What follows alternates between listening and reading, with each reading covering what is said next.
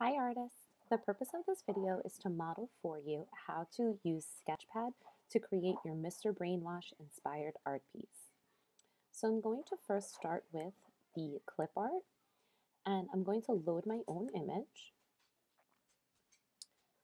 And I saved a brick wall. I got that from Google Images. You know that you can just take an image off of Google, you could drag it onto your desktop or you could save it to your photos. So I'm just going to stretch that to fill my whole canvas. That is my background. Now I want to start adding some imagery on top that is inspired by Mr. Brainwash. So again, I'm going to go to that clip art because we know a key feature of his work is clip art.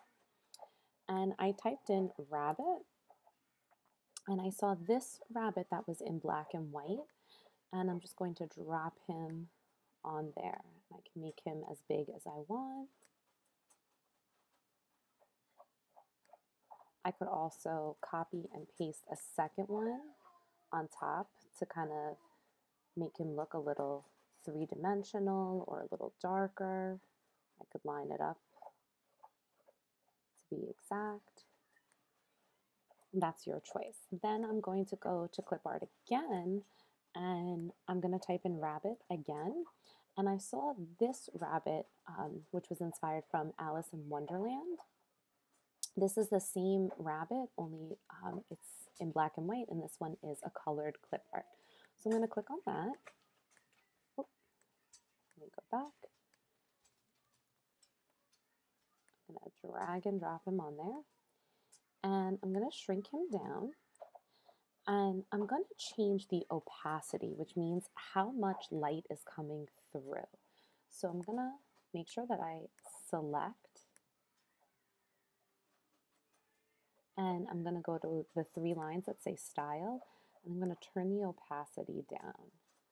So see how he kind of fades away? If I turn it all the way up, it's very bright. I want to just dull it down a little bit. And then I'm also going to copy and paste that same idea because I want it to look like it's repeating on the bottom.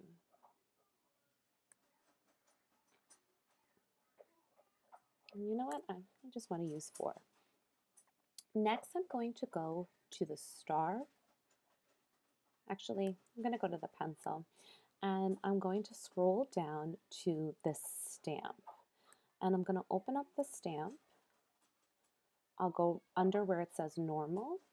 I'm going to click on the caret drop down, and I'm going to select the heart. I'm going to change the color. I'm going to change it to yellow. And now when I stamp, it's stamping a heart.